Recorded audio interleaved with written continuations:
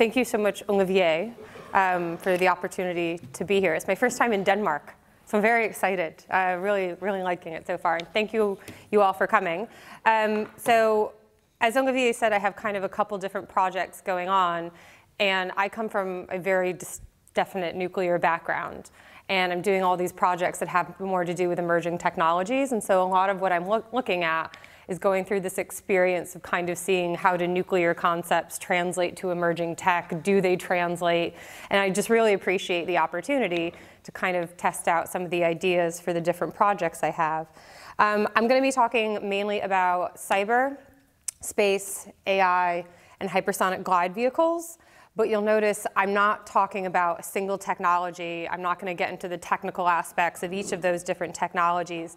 Rather, where I'm at is I'm trying to think about how we frame thinking around these technologies. How do different strategic concepts come into play, particularly the idea of strategic stability?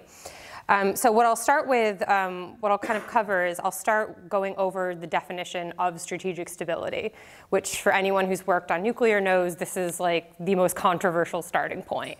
And so I'll give you my definition and feel free to challenge me on it.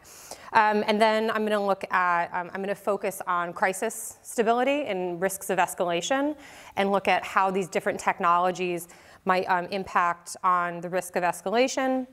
And then I'm going to talk about some ideas for trying to apply arms control to all these different technologies. Because as Olivier knows, I never really wanted to get into the emerging tech space.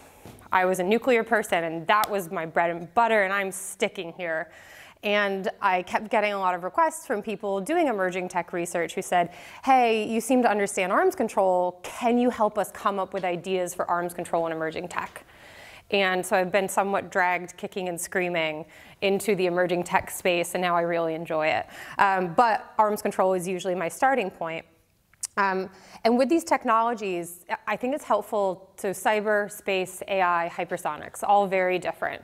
But what is it about emerging technology, and these in particular, that make us feel a little anxious, that makes things feel so uncertain and so unstable? And so up front, I wanted to put a few things out there to start thinking about. A lot of the technologies I just mentioned, they're invisible. You can't see them. You can't see the damage. You can't see where it's coming from. And so it just really increases the uncertainty and anxiety around them. A lot of them also get this label revolutionary. And I'll talk a little bit about whether or not that's a fair label. But for example, Lucas Kello, in talking about cyber, said that cyber is more like the Reformation than it is like the dawn of the nuclear weapons age. That this is something that is so ubiquitous in changing not just warfare, but changing the way that we as humans operate. So a lot of these technologies feel not just like a military game changer, but like a game changer for our human experience. Other reasons that they make us anxious, it's a lack of institutions to regulate them. You know, we don't have a chemical weapons convention equivalent for AI yet. These technologies are mainly concentrated among great powers at a time when we're seeing a rise of great power competition. And then the last thing that really makes them hard to kind of grasp and to understand the risks is it's just a rapid rate of change, right? So Stuxnet, which was 10 years ago, is ancient history by cyber terms. And we're still trying to make sense of what happened at Stuxnet and trying to gain the lessons learned. And so to some extent, it's us in the academic fields or even in the policy community, we can't keep up with the technological rate of change and understanding what these technologies mean for strategic stability. So since I had, my professional start was working for the military, I like to give my bottom line up front, just in case anyone wanders off, or you know, it's right after lunch, you get tired, whatever. So my bottom line, I'll give it to you now, it is that these technologies themselves are not the source of risk. They aren't necessarily risky. Rather, it's the application of the technologies. And there's a really unfortunate way to capture that, which is guns don't kill people, people kill people. And it's kind of like AI might not kill people. But what I'm really concerned about in terms of the application of these technologies and where I'm increasingly focusing my research is on how we're going to use them and incorporate them into strategic doctrine. And the trend that I find most concerning and potentially risky in terms of escalation is how we use strategic ambiguity. And we're seeing this particularly in nuclear doctrine just in the past 5 years. All three of the big powers, US, Russia, China, are becoming increasingly ambiguous in their doctrine and leaving open these huge gray areas of like, maybe we would use nuclear weapons in these scenarios, maybe we wouldn't. And that's the space where I think emerging tech is the most dangerous and potentially risky. So that's kind of where I want to get us to by the end of this talk. So first, to start off with, as I said, I promised to try to define strategic stability. Strategic stability, the term, really came into fashion during the Cold War with Thomas Schelling, Morton Halperin, Bernard Brodie, and that sort. And the really simple Cold War term was, quote unquote, survivable second strike. So as long as you have a nuclear force that can ride out the first attack, then you have the ability to retaliate. And thus, you have an effective deterrent. This is incredibly simplistic, and we now know that it was a very Western-focused term. The Russians had a totally different idea of what it looked like. But that definition of survivable second strike is really the framework for most of the arms control agreements that we think of. Definitely for START, even for the 2010 New START Treaty. It's trying to find this balance of nuclear forces so that you have an assured deterrent. But as I said, there are lots of different definitions, particularly outside of the US and the West. For Russia, strategic stability was always so much broader. And there are always two defining traits, I think, to Russian strategic stability. The first is the relationship between offense and defense. So from the Russian perspective, it is actually pretty logical when you think about it. Whether or not your first strike gets through depends on whether or not you have defenses. If you have defenses, that's not a stable relationship. You have made yourself less vulnerable. Whereas the other side, if the Russians didn't have defenses, then they are more vulnerable. And so there was this asymmetry in the relationship that the Russians and the Soviets had been calling out for decades. And this is kind of the crux of current arms control debates as well. So for Russia, it wasn't just about, do you have offensive nuclear forces that can ride out an attack? It was, what other capabilities do you have? And then the second really defining trait of Russian approaches to strategic stability is that it wasn't even just about nuclear. They thought about strategy in the round. And one of the terms that we're increasingly seeing in Russian doctrine is, I should get it right, it's what Dima Adamski calls the informational psychological struggle. The informational psychological struggle, which we often mistranslate as cyber.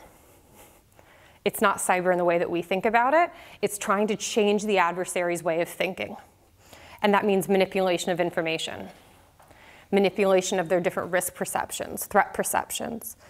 And so there is a cyber component to that, but it's just much more in depth. And to use a kind of convenient, though another unfortunate bumper sticker, it's cross-domain. So, and that's not just the Russians. I've been told, I'm not a China expert, but I've been told that the Chinese take a similar kind of much more holistic view to what defines stability and what does it look like. And in hindsight, and particularly in the current environment, I think the Russians are pretty close to getting it right. And you can see that in changes in Western doctrine. We can no longer just think of stability in terms of nuclear survivable forces. It has to start incorporating other strategic capabilities.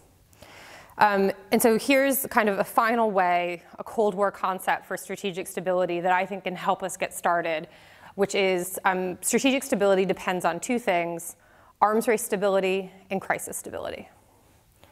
And what I want to start focusing in on is crisis stability, particularly with these emerging technologies, because to be honest, I'm not sure the arms race is the best term for talking about cyber or for talking about artificial intelligence. And so arms race stability, I'm just going to park it, but we can come back and talk about it. But talking about crisis stability, so who has incentives to go first in a crisis? That's where these technologies really could have an impact. We have plenty of historical examples to start thinking about how technology will impact on strategic stability. And I'll use two examples here. The first was in the mid to late 1960s with the emergence of anti-ballistic missile systems. And the Soviets were the first to start developing these. So again, thinking about the offense-defense balance, if one side's developing defenses, you might have an unstable relationship, whereby if you have the defenses, you might think that you can go first in a crisis and get away with it. And that's not stable. And the other technology at the time was MIRV, multiple independently retargetable, targetable and reentry vehicles. Sorry, I always butcher that one. But there, with that, you have an offensive advantage. So again, it's asymmetric, and one side might think that if they go first in a crisis, they can get away with it. So that's also unstable. And so we think about how these technologies change strategic stability. It changed that perception of offense, defense. And perception is what's really key here, because you don't want one side to think that they can go first and get away with it. This is also when we started seeing this was like the heyday of arms control. And when you started thinking about how you could use arms control agreements to capture a good equitable balance. And to say, okay, we're going to agree to limit our defenses to this. We're going to agree to limit our delivery vehicles to this. So if you can identify that kind of sweet spot for stable balance of forces, you lock it into an arms control treaty. That was the thinking. So there's one example of emerging technologies in the past that had this impact on stability and how we tried to deal with it. To take a very different example would be chemical weapons. And I actually think that chemical weapons are a better analogy for the technologies we're facing now because they're ubiquitous, because it's a dual capable issue. In the late 19th century, early 20th century, you couldn't deal with chemicals without dealing with the companies that made them. And then seeing how they were being used in warfare, and they were actually used. Whereas when we're talking about nuclear arms control, nuclear weapons haven't been used since 1945, thank goodness. Whereas with chemical weapons, you could see what they did. You could see the physical use and what they did to people. And so it took decades to get to the Chemical Weapons Convention. And that's multilateral. It tries to involve the private sector. So that's something that's much more pervasive, but takes a lot longer to get to that type of arms control. So that's just kind of another example. And I should have also clarified at the start, when I say arms control, this is one of my pet peeves. I say I work on arms, yeah, I should have gotten that out of the way up front. When I say I work on arms control, I am not talking about disarmament. I'm talking about the management of weapons. There is still a very common misperception among policy communities more so, I think, which lumps together arms control and disarmament and says, oh, if you're in favor of arms control, then you must be in favor of global zero. That's not quite what I'm talking about here. I'm not saying we need to get rid of all cyber. Well, that's just not possible. It's about figuring ways to manage these weapons. So those are the historical examples. And when I first started trying to figure out how to apply arms control to emerging tech now, there should be an obvious problem. I said that I'm going to be looking at cyber, space, AI, and hypersonic glide vehicles. All of those are so totally different that trying to address them holistically is a challenge. I'm a lover of typologies, so I've come up with a typology for emerging tech. 3. The first is, it is ubiquitous technologies that have potential military applications. So technology that's just everywhere and unavoidable, if not now, then in this foreseeable future. And that's mainly cyber. It is also AI and space-based assets. So that's the first type. And there is overlap across all 3. The second type are military platforms. So this is technology with a specific military function, and that's really hypersonic glide vehicles. Though there are other kind of advanced conventional weapons that will eventually go into that category. So that's the second one. And then the third is information technology. And one of the projects that I have right now, which I'm very excited about, is looking at the impact of social media on conflict escalation. And the project may have been inspired by the American president. But as we're researching it, it's kind of realizing this isn't just a Trump problem, whether or not you think that Trump's tweeting is a problem. But the use of Twitter and Facebook for political signaling is just the way that the world is going to be from now on, and we need to think about how that is going to impact on crisis stability. So that's just a snapshot of kind of thinking about strategic stability, the definition. So again, my definition is arms race stability plus crisis stability, and for emerging tech, focusing on crisis stability.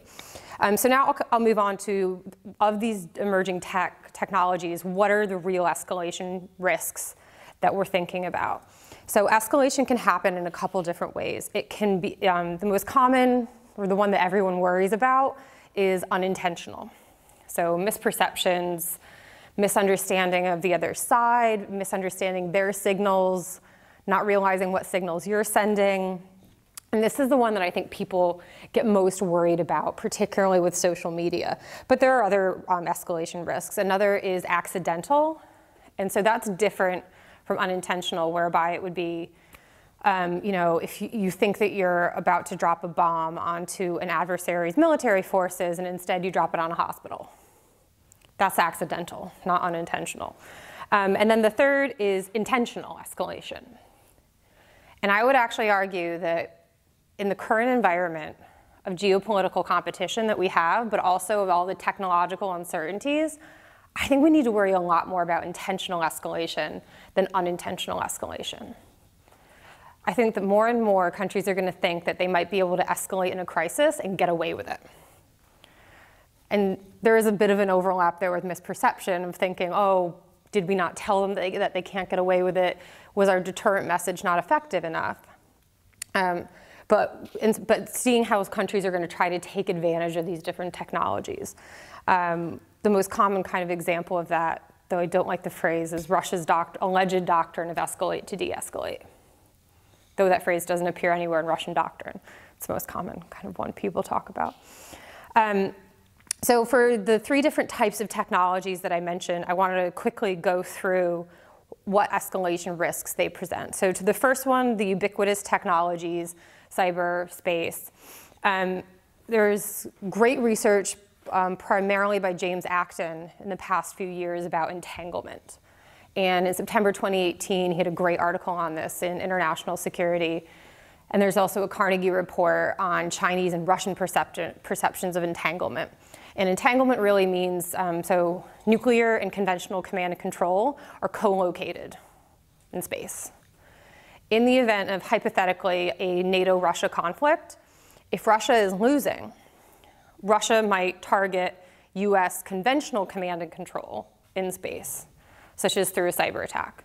The problem is, in the process of taking out America's conventional command and control, you're also taking out the nuclear command and control. That's probably going to lead to a crisis. That's probably going to lead to escalation. And the US has even changed its doctrine to say that it would respond to an attack on nuclear command and that it reserves the right to respond to attack on nuclear command and control with nuclear weapons. So that's also quite escalatory. Another possible risks of cyber in particular is, I'm guessing a lot of you are familiar with the cyber attribution debate. So if intentional crisis escalation is going first in a crisis and thinking you can get away with it, well, if they can't even attribute an attack to you, then you probably can really get away with it. I will admit, and I'd be curious to hear what others think, I'm a little undecided on the cyber attribution debate. Ben Buchanan and Thomas Rid make this great argument that you can actually attribute larger scale cyber attacks because not that many countries or actors will have the capability. Certain cyber operations leave signatures, but then also, as in any operation, you have to ask, who stands to gain from this? And so if you kind of triangulate those different factors, you might actually have a pretty strong cyber attribution capability. But nonetheless, the risk is there. So that was kind of the first of the different types of tech. Looking to the second one, on the military platform side, again, James Acton did great research on the risks of hypersonic glide vehicles. And here, again, ambiguity is a real problem. You have destination ambiguity and warhead ambiguity. Most hypersonic glide vehicles are probably going to be dual capable, so you won't know if it's a nuclear or conventional weapon on it. But also because, so the hypersonic glide vehicle, it gets boosted up, gets right about to the edge of the atmosphere, and when it re-enters, it starts behaving like a cruise missile. So it's flying low and really fast. It's Mach 5. And it's highly maneuverable. And so that hypersonic glide vehicle could have a range of 2,000 kilometers, or it could be going 3,000 kilometers. And so you just don't know where it's really targeting at. So those types of technologies that just create additional uncertainty, and you're seeing them being developed for a specific military purpose. So that's the second group. And then the third is social media. And what might be the role of social media in a crisis in particular? And here's somewhere where we actually have really great data, because you can see how people use social media during things like natural disasters. And the biggest concern is that social media will just spread rumors, and potentially really dangerous rumors, and that these can lead to panic. But then there's also this risk of misinterpretation. So if you're in the middle of a crisis and the American president, posts a tweet saying any attack on our allies will be met with fire and fury, that's going to be read very differently in a crisis than during a time of peace. And so that's, again, it's this ambiguity around the signals. But also you have to worry about in social media is who sent it. If it's coming from this account, is that a legitimate account?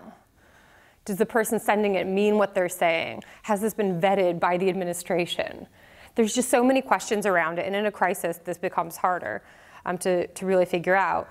From the initial research that I've done on the social media cases, I actually have really good news, which I was not expecting. It's that for the most part, even in a crisis, people are really good at discerning fact from fiction.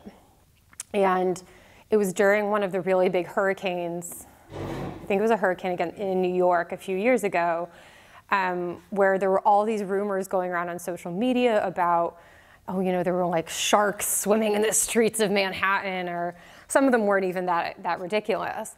But one study that was tracking social media at this time found that people could interpret fact from fiction with 92% accuracy.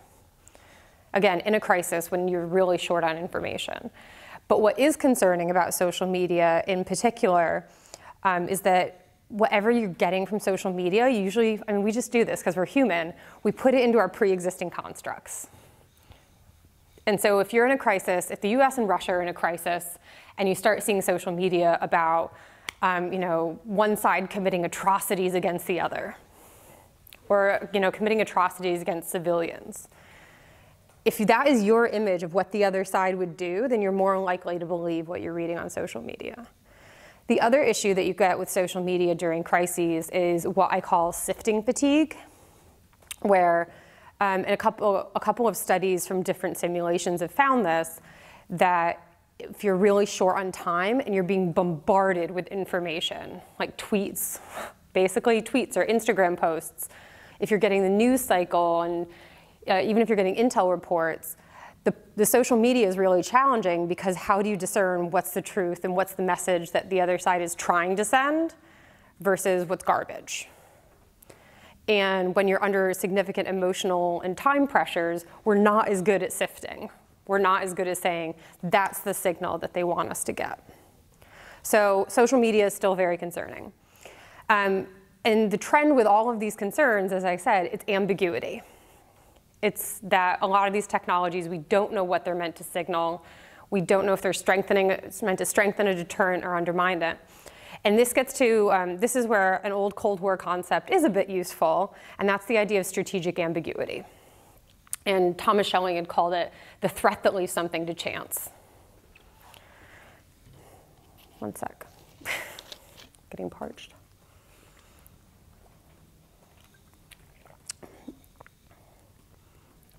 And so the assumption with strategic ambiguity is that it'll strengthen your deterrent. That if all you say is, hang on, I'm going to do an example with Olivier. Olivier, if you throw your watch at me, something really bad is going to happen to you. You know me, so you know whether or not you can get away with it. But and I like my watch, so I'm not going to throw it. Okay, I'll give you here. You can, but you get the point. Saying something really bad is going to happen to you could be much worse or not nearly as bad as you think. But it depends on, again, if you're in crisis mode, do you really want to test somebody during a crisis? How well do you know the other side? What did they have that they could do to you? So if Olivier threw his watch at me, I could just be like, whatever, and walk away, or I could punch him in the face. I'm probably not going to do that. But it's opening up that fear in the adversary's mind. And so the thinking was, and you see this still in a lot of nuclear doctrine, that you just kind of let the other side's imagination take it away. And that can strengthen the deterrent. Where we're seeing this a lot recently is in nuclear doctrines. Last year, the US Department of Defense released its nuclear posture review. And one of the biggest changes in that nuclear posture review was the declaratory policy. So it's saying when you will or you won't use nuclear weapons. And one of the biggest changes was saying, the US said, in the event of a non-nuclear strategic attack on US nuclear command and control, the US reserves the right to retaliate with nuclear weapons. Well, what is a non-nuclear strategic attack? At what point in the command and control cycle? Is that really credible? Because it seems like a pretty disproportionate jump to go to nuclear weapons use. Would the US actually do it? To some extent, the goal here isn't to clarify. The goal is to create uncertainty and to be as ambiguous as possible. Russia did something similar. Since about 2000, Russia keeps increasing the ambiguity around its own nuclear doctrine. And so its most recent one, 2014, said that Russia would only use nuclear weapons if the survival of the state or existence of the state is at risk. Who decides what's the existence of the state? Does an attack on Russian forces constitute a threat to the existence of the Russian military? It's so ambiguous, and it can be defined really however you want it. And then on China's side, China has a nuclear no first use doctrine, but they really don't say much else about their nuclear forces or what their declaratory policy is. And again, this is really about crisis dynamics. In a crisis, would you trust China's no first use doctrine? Obviously, it depends, but really, this is where strategic ambiguity really comes into place. And what I find most concerning about a lot of these new technologies, but particularly the entanglement idea, is that I think we're trying to increase the ambiguity at a time when we really should be trying to decrease it. And this is something where American, and to some extent British, strategic studies communities, we're all still finding our way. But as I said, this is just what I see as a concerning trend, where for the entanglement argument, James Acton in his article suggests, well, rather than have nuclear and conventional co-located, let's separate them. Yeah, that's one idea. Or let's create more redundancy in the system. Rather than having command and control on 6 satellites, let's spread it across 12 or even more. The counter-argument to that is, no, we want that vulnerability. We want to keep this ambiguous, because then the Russians would never dare attack our command and control. That's a concerning trend, I think, when you have geopolitical instability and then you add in the ambiguity of all these technologies. So in the past, arms control was a somewhat useful tool for strengthening strategic stability. Are there any prospects for arms control to try to reduce this ambiguity and work with these emerging techs? There's I think three real goals to arms control. The first is to improve security. Arms control is a reflection of geopolitics. I'm not someone who thinks that détente happened because of SALT. I think the SALT agreement happened because of détente. And so you need to have a geopolitical environment where both sides realize a shared interest in kind of managing their capabilities. Second goal of arms control is ethics. So you're trying to reduce the damage of a war happening, reduce the likelihood of war happening, reduce the damage if it occurs. And then the last real goal is cost. You want to avoid an arms race. But with all the technologies that I've been talking about, it's really challenging right now. The main reason is that if you look at the history of arms control, well, think about technological trajectory. So in your mind, just imagine an XY axis. Think about how that technology develops. Where first it's a bit nascent and it's under development and R&D, and all of a sudden it gets applied. And it's being used either by the wider public or by the military. So you've got this kind of low trajectory, and then it jumps up. And then eventually we all get used to the technology and it kind of hits a plateau.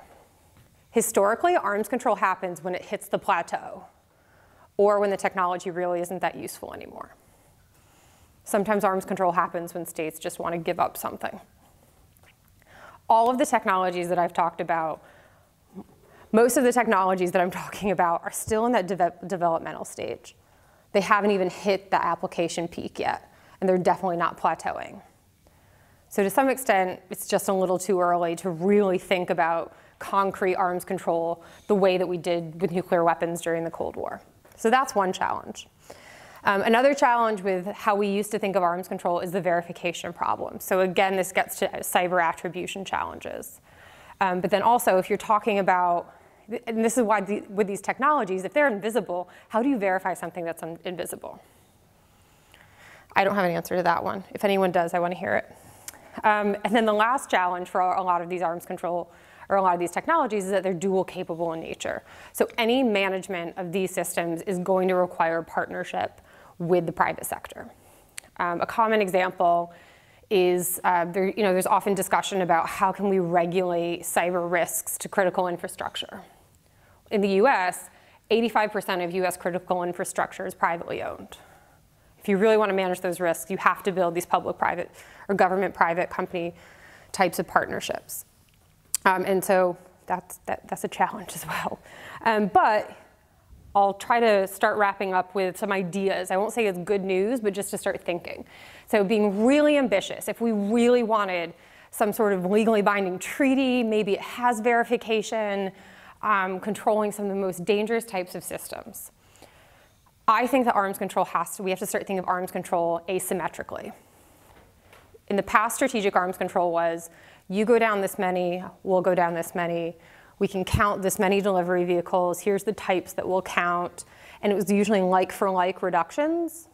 Whereas with asymmetric arms control, will sides be willing to maybe reduce in different numbers? Can you make exchanges across domains? I have one example for this, which was actually up until Friday, quite commonly suggested for saving the INF Treaty. And that was the United States accuses Russia of violating the INF Treaty by deploying this missile, the 9M729. Russia has been accusing the United States of violating the INF Treaty with its missile defense interceptors. So the idea would be, if you had you could either make it a new agreement or part of the INF Treaty whereby the US would agree to some limit on its missile defenses, and the Russians could come in and open up the canister and see, oh, that's not a Tomahawk, or we can't put a Tomahawk in here. And in exchange, Russia would agree to limit cruise missiles and allow the US in to inspect. So that's a non-like-for-like exchange involving verification. Now, that's an example with existing technologies. But once we start thinking about strategic stability in that cross-domain way, where it's not just about nuclear weapons, it's not even just about nuclear weapons and missile defense anymore, how do we start incorporating those different capabilities? We have to start thinking asymmetrically. And I'm going to guess that any of you in this room who don't come from a nuclear background, what I just said is probably super obvious, and you're already thinking that way. In the more nuclear community, this is kind of hard to get traction with. Because it's just so contrary to how we always think about arms control. Other possible opportunities, it's not going to be anything like arms control as we know it. It's going to be cooperative risk reduction measures, probably not legally binding. It could be something as simple as military-to-military dialogues. This is something that the US and Russia could do right now. They're having nil-nil problems at the moment. But at some point, the US and Russia can sit down and say, here's clarification on our nuclear doctrine. Here's what we mean about cyber threats to nuclear command and control. I mean, this is like a low bar. I don't even know if I'd call it arms control. But then you can get more ambitious. You know, there's like United Nations group of governmental experts. Or there's UN efforts right now trying to figure out how to control artificial intelligence. It's not arms control as we know it. It's very different. And then a last option, which isn't really arms control, but it's taking unilateral measures to try to reduce those ambiguities. So for example, General Hyten, former commander of US Stratcom, had said that, how did he phrase it? A human will always be in the loop on nuclear decision making. So that is saying explicitly, artificial intelligence will not be applied to nuclear command and control. Vicky's going to disagree with me. Good. We can discuss. But those types of declarations are ways that you can reduce the ambiguity. And hopefully that says something during a crisis. And some of you might have seen on Twitter, I was debating whether this talk would be optimistic or pessimistic. I'm going to go with the pessimistic one today. I hope you don't mind. Overall, I'm just extremely pessimistic about the future of arms control. And a lot of us who work on arms control are sitting around asking ourselves, what does the post-arms control world look like? So the US announced on Friday it's formally going to withdraw, or it's given notice that it will withdraw from the INF Treaty in 6 months. The New START Treaty expires, verification under the New START Treaty expires in 2021. Unless that gets extended, we are facing an era with no arms control. And one of the most concerning aspects of that is what it meant, or was the utility of arms control during crisis communications. So supposedly there was a point in the height of the Ukraine crisis when the only communication channel between the US and the Russians was the New START Treaty. And so by taking away arms control, we're not just talking about we're taking away verification or there's going to be some new arms race. It's really taking away that crisis communication channel as well. And that is quite concerning given all the ambiguities that I've talked about. So just to wrap up, I'm going to end with a caveat, which is I hopefully have kind of given you a sense of the concerns around strategic ambiguity, and that with emerging tech, we really shouldn't be trying to increase ambiguity. This shouldn't be intentional. At the same time, I am a bit of a believer in some strategic ambiguity. I don't think that the United States, for example, should adopt a no first use doctrine. The question now becomes a lot harder with these emerging technologies. Where is the sweet spot in strategic ambiguity? And that's a lot harder to figure out in the current environment. So with all these technologies, vulnerability is going to be unavoidable. But kind of figuring out how to reduce and manage some of those risks is really the challenge, not just for the arms control community, but also I think for anyone kind of working on these different technology aspects. So with that, I think I'll stop.